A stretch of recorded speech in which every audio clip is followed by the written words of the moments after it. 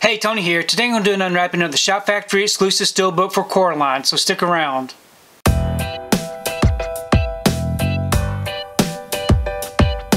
So I recently received my order for Coraline. This right here is a Shop Factory exclusive 4K Steelbook.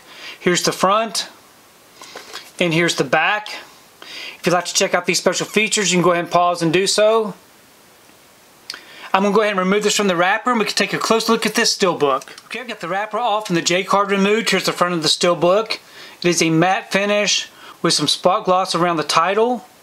Beautiful looking artwork. And here's the back. We open it up, we have a nice continuation from the front to the back, which I really love that artwork. Very colorful. On the inside, it does come with a booklet, which is nice. And we have our 2 discs.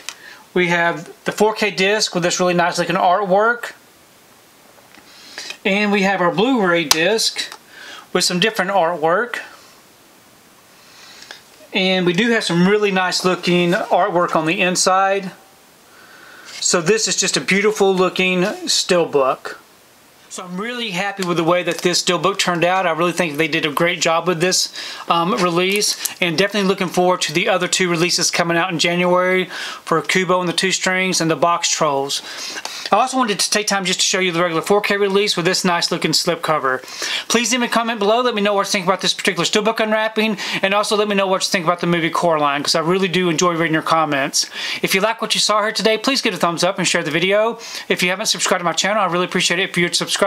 If you do subscribe, please remember to hit that notification bell so that you can be notified every time I upload a new video. If you haven't found me on my social media accounts, I'm on Instagram, TikTok, and on Twitter. And if you'd like to find out what I've been watching, you can find me over on Letterboxd. I do have links below.